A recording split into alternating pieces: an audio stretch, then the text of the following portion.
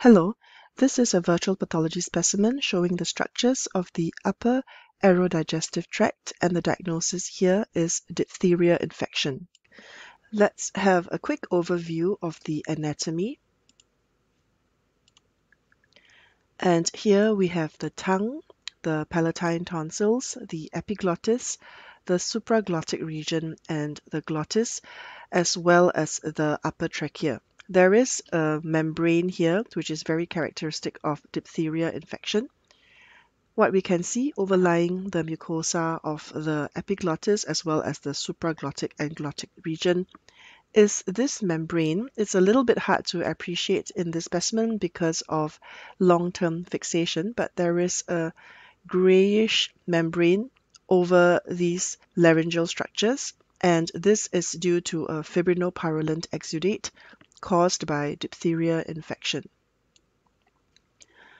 In the fresh specimen, this may appear grayish or yellowish, and scraping this off may result in underlying bleeding. Microscopically, there would be marked acute inflammation or neutrophilic infiltrates, as well as fibrinous exudates. Let's take a look at the pathophysiology of diphtheria infection. Diphtheria is caused by Corynebacterium diphtheriae, which is a gram-positive rot. Currently, the incidence is extremely low worldwide, with several thousand cases a year because of widespread vaccination. This organism can spread via respiratory droplets as well as through the skin through exudates. In the respiratory tract, the infection usually occurs in the pharyngeal region. However, it can also less commonly affect the nasal or nasopharynx as well as the larynx, as we saw in this case. What happens is that the bacteria releases this AB toxin, which blocks host cell protein synthesis, which is a very vital function, and therefore this kills the host cells. When the route is through inhalation, the organisms usually proliferate in the upper respiratory tract mucosa, and occasionally they can also seed into the lower airways. So the exotoxin causes mucosal necrosis and ulceration, plus this thick, dense fibrinopurulent exudate.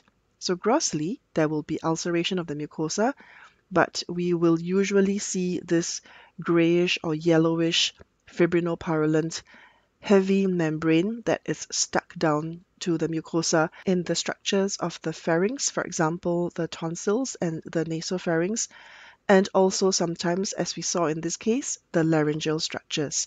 When the membrane sloughs off, or if it is scraped off, the underlying tissues will be ulcerated, bleeding, and also swollen due to edema, and this can also potentially lead to airway obstruction and asphyxiation. Hence, in summary, we are looking at an example of diphtheria, and what we can see here is this thick grayish membrane over the mucosal surfaces of the epiglottis, the supraglottis, and the glottis, and if this was scraped off, there would be usually bleeding of the underlying structures. We can also see some degree of swelling of the mucosa and the deeper structures here in the larynx. This specimen is taken from our virtual pathology museum in our online pathology resource Pathweb, and you can register for free.